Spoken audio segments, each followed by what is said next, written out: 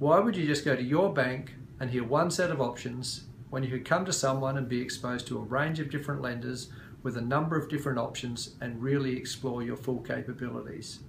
An example, some professions qualify for discounts that your bank doesn't offer.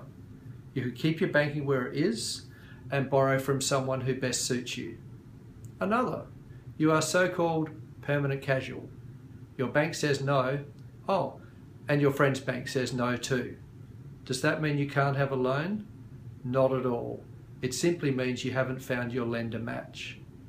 At Mortgage Choice, we're paid by the lender, so it is completely free to you. To give you confidence that this doesn't affect our judgment, we ensure that a broker is paid the same no matter who the lender. We will find the best lender for you without any worry on your part that our advice might be inappropriate. When you go to a bank, you deal with someone who must act in their employer's best interests. When you come to a broker, the only person I work for is you. So I think the real question is, why wouldn't you use a mortgage broker?